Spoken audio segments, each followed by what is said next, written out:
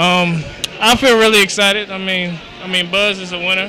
He won championships, and I think he's a great coach that's going to instill good values and discipline us. Something that the team needed last year.